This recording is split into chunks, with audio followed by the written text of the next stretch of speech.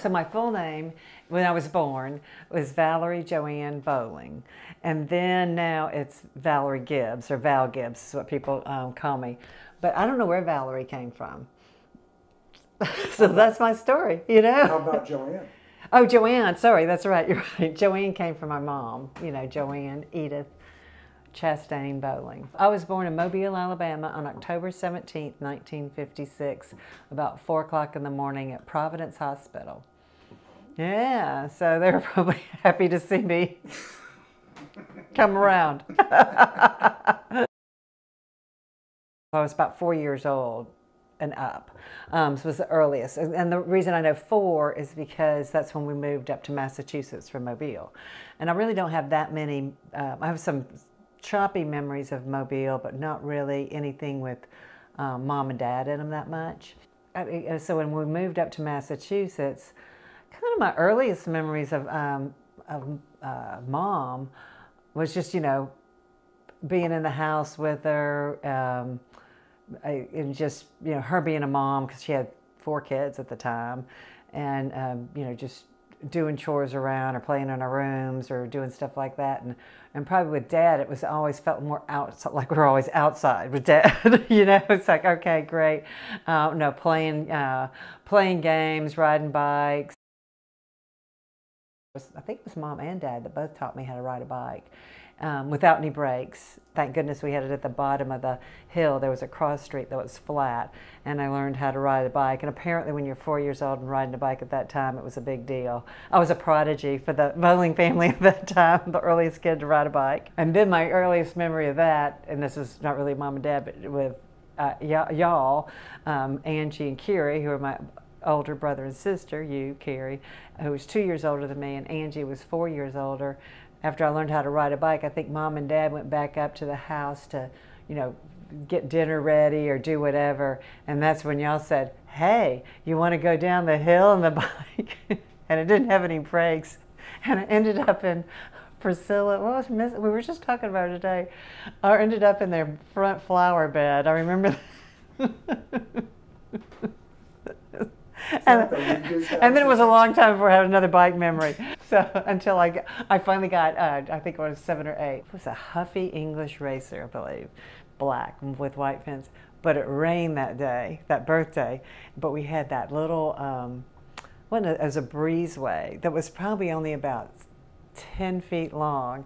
And I was just determined. I remember I rode that bike like 1/2 of a pedal, you know, and then I'd brake, and I'd ride it, turn it around and ride it back all day long on my birthday. As I started kindergarten there, I couldn't have started when I was 4 years old if I had still lived in Mobile. So I had to take a test to get into kindergarten. But thank goodness I had smart older brothers and sisters, and so I caught on from you guys and I passed the test. My biggest fear was not being able to tell a lion from a tiger. I remember that. Funny. But Dad's memories were, you know, like I said, being outside, you know, I don't know, playing with them, you know, the toboggan runs. He used to come in, when it was snowed, he'd dig all the toboggans and he'd get us to do the toboggans downstairs. I remember he'd want to play with the the 2 boys outside, or we'd mow lawns or do something, and I was a tomboy. So I would always ask Dad, hey, can I take off my shirt too? And I think he left me, and Mom was just like, you put your shirt back on. I was probably 5 years old, you know. It wasn't done, apparently. And I do remember Dad taking me to work one day. I was probably like 6 or 7, because we moved back when I was in 3rd grade, into 3rd grade. So however old you are at that time. And but he had said, you know, I think maybe he was taking all the kids in. I was probably 6 or 7 years old, and it's like, come on, go in. And his office was at Fenway. I didn't think anything of it until I was probably about 40-something years old, and somebody asked me, you know, where was your dad's office? I was like, oh, Fenway Park, you know. And she was like, well, that was pretty cool. I didn't realize it. But anyway, I went there, and Dad is in his office, and you know, he doesn't know what to do with me, and his secretary wasn't there at that time, and so he's like, just you know, just here, she's got a typewriter, just sit at her desk and act like you're the secretary. So I remember I typed like 5 things, and I guess all the typewriter things got stuck, and so the typewriter stuck, and I thought I'd broken it. So every time Dad would walk out, I'd just like act like I was never told him. I'm sure that poor secretary would like pull all that stuff apart the next day or whenever she got back to the office. I'm like, uh-oh. You know, so I'd always act like I was doing something. Oh, I'm answering the phone now. He probably knew, but anyway. Do you have any other memories of being in Massachusetts or that you can recall? You know, just regular growing up stuff, and then coming down, the odd things, and we didn't think of anything was odd. You know, you never do when you're a kid, but several odd things I thought were just unusual. I remember asking, because we were in, the town had so many Jewish people in it, we were Catholic, and you know, most of the kids I went to school with were all, a lot were Jewish, and I just thought it was so cool that they had these candles. That's the first time I found out of a menorah and how they got, you know, like we only have one day of Christmas and they have 10. What's this about? That was in the Life's Unfair, you know. That's when I first found out about that. So I thought that was, those were these revelations, I guess. You know, when you're a kid, you're like, what is that? You know, and so you learn about that. The other memories I had was just, like I said, skating around the pond when I was, you know, we were kids, or the swamp. It was really a swamp. You had to walk out, but it froze over, and so you get your ice skates. I don't think I ever lost my accent. So when we moved up to Massachusetts, I remember, gosh, what was the little girl, Kathy something? Anyway, a couple of, doesn't really matter, a couple of doors down, her mother thought my name was Vile. Thought that was kind of a strange name. Anyway, that's how I pronounce it. But I don't think I really got much of an accent being up there. Maybe I got rid of a little bit of Southern accent coming back. And I didn't think anything of it, but I still remember Mom, you know, checking us out of school, because we went to public school up there. And when spring training came along and Dad would have to go down to Florida, and she'd pack us all up, like those 2 years, we'd check into, get school uniforms and check into a new school for like the last 6 weeks. And thank goodness we had brothers and sisters, because we all kind of buddied together, because I don't remember ever really, you know, meeting any new friends. But it was cool because we always stayed in a motel, and the big thing was what pool you were going to have, and had to have a diving board and a sliding board, a slide to go down, so you could have a bunch of fun then. Yeah, but I just remember that, and it was interesting because I remember Mom asking, you know, what did you learn in school? And this was, I guess, in first grade maybe when we were there. And we had only been learning Massachusetts, you know, our tables, you know, 1 + 2, 3. But I remember I said, well, we're doing something called carrying numbers, you know, when you had like 27 and 35. So that was interesting, you know. I was like, so I had to learn that, you know, get to know that real quick. But I do remember this about Mom. Mom told me I was always a horrible speller, horrible. And Mom swore it was because I didn't take phonics, because I missed it going back and forth between moving from Massachusetts to Mobile and around. And I think maybe I had like 6 weeks of phonics, but it was like, I never understood what phonics had to do with spelling. I just think she wanted me to admit I'm just a terrible speller. Yeah, that was just life. Anyway, so those are my memories.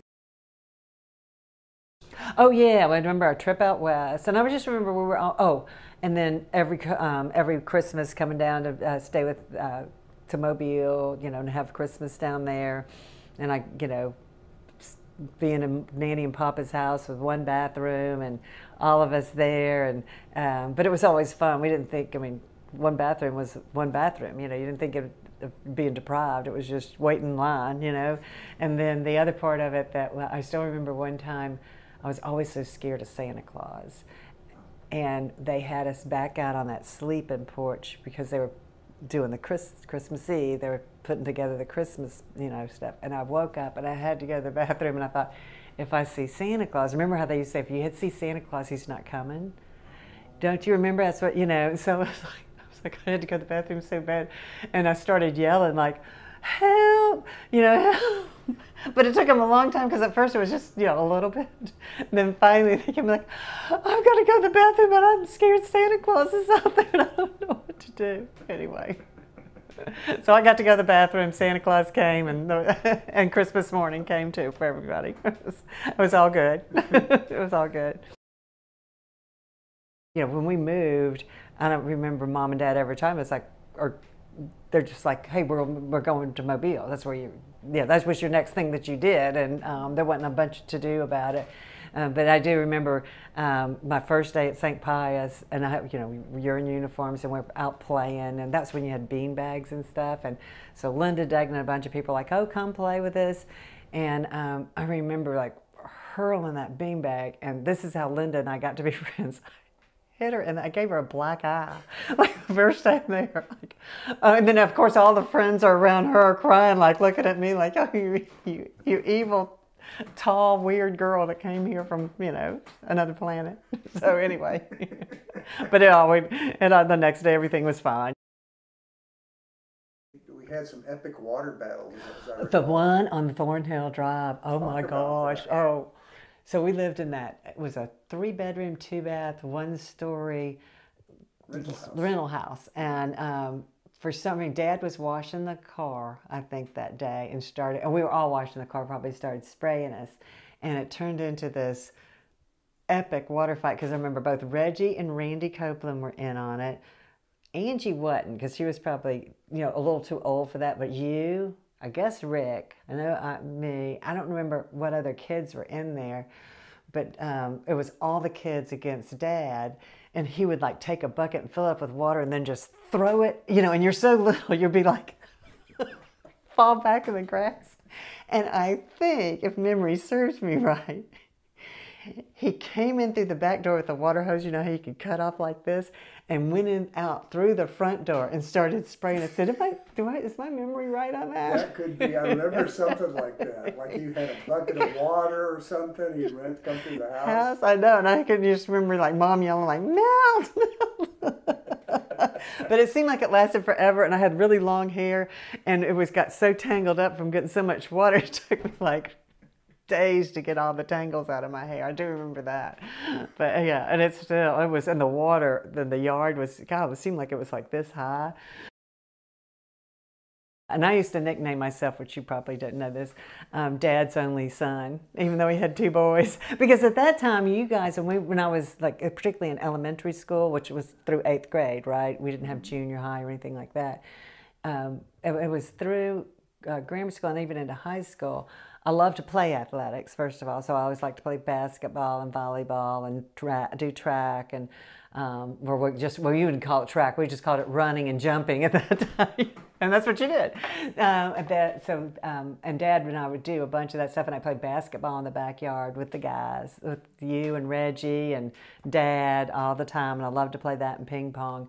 And then I really liked pro football, and the Miami Dolphins were really big, and Dad and I would watch the Dolphins play like almost every Sunday when they were on. That was when Bob Greasy, Larry Zonka, Mercury Morris, that whole thing, and so I would always, that's why I kind of came up with that saying, was because I was the only, it was just Dad and I, and we'd watch those, watch those football games, and I don't know, have fun.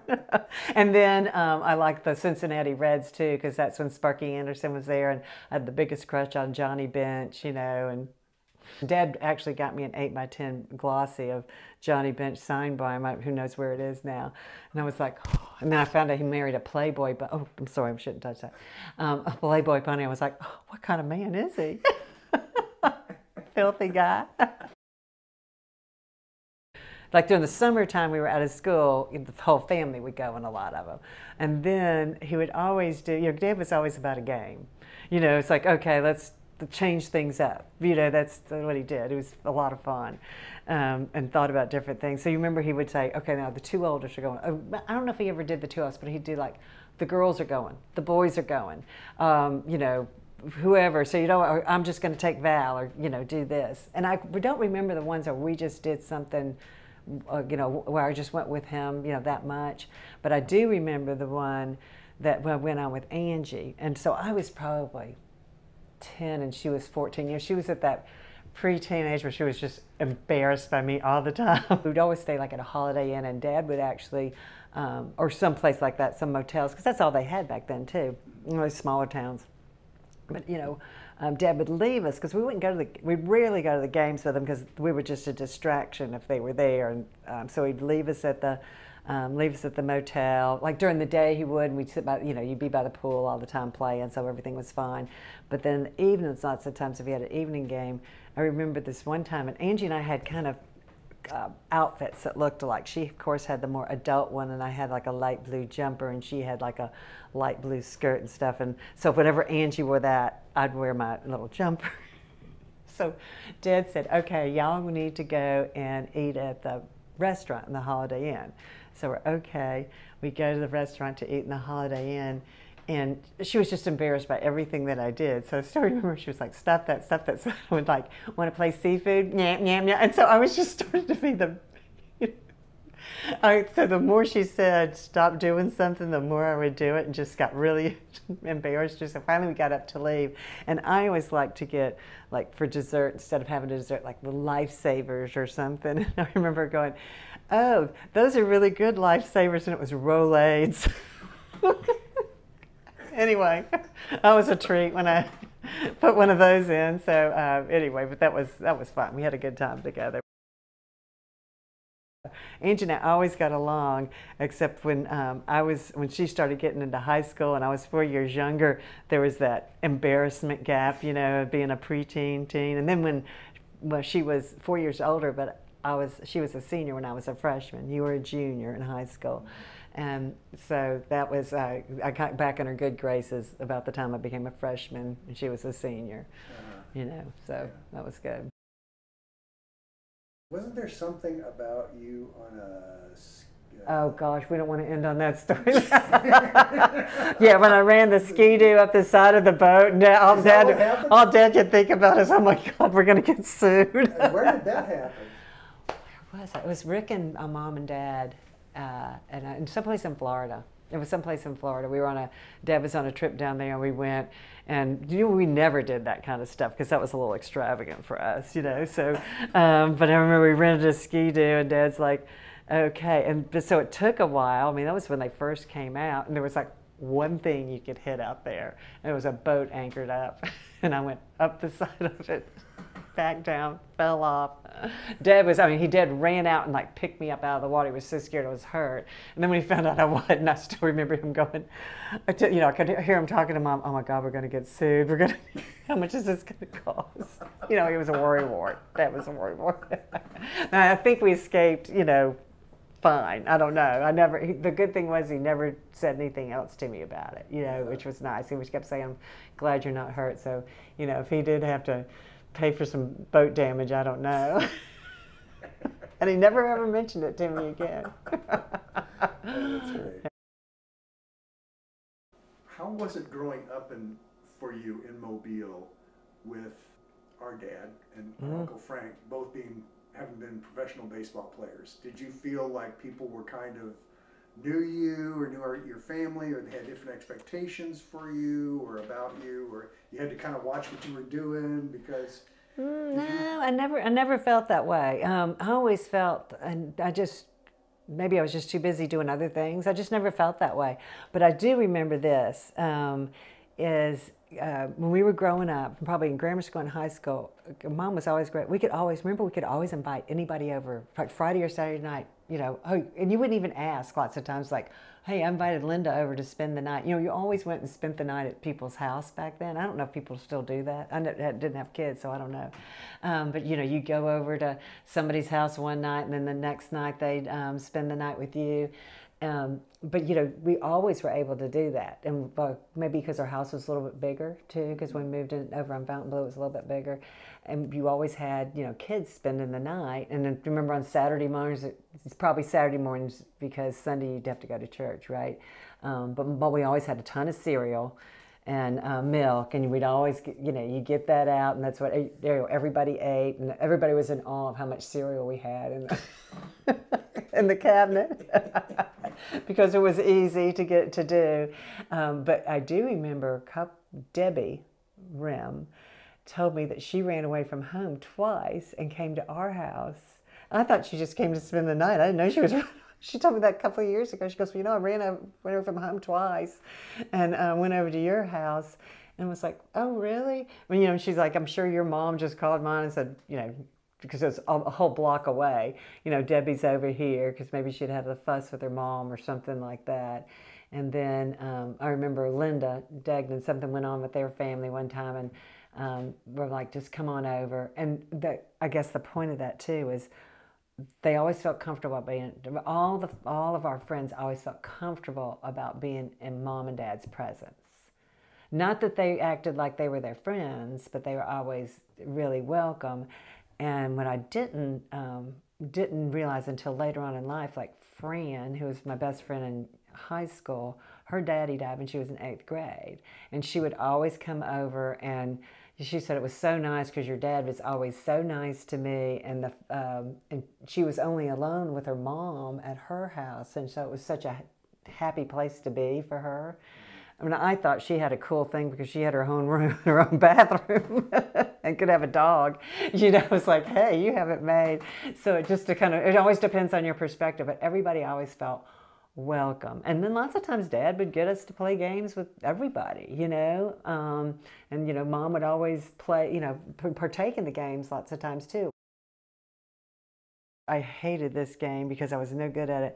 You'd have a broomstick and a piece of hose, and they'd pitch that, and you try to hit that because he didn't want it to go very far. And then you play with wiffle balls lots of times. And then he taught you how to pole vault in the backyard when you broke your arm. Yes. And dislocated your elbow. We're in the hospital for a couple of weeks. And Rick and I couldn't come see you. When I was 17, I was still in high school. That was when he was scouting the International League, and he had a trip to Caracas, the Paffins. You remember the Paffins? Willie Paffin, who was a scout down there for Dad, but he also worked with Seagrams or something like that. That was his main job. He and his family, they did really well, and to Puerto Rico. San Juan. So we went down there. I was 17, I remember, because he took me to a casino, and I wasn't of age.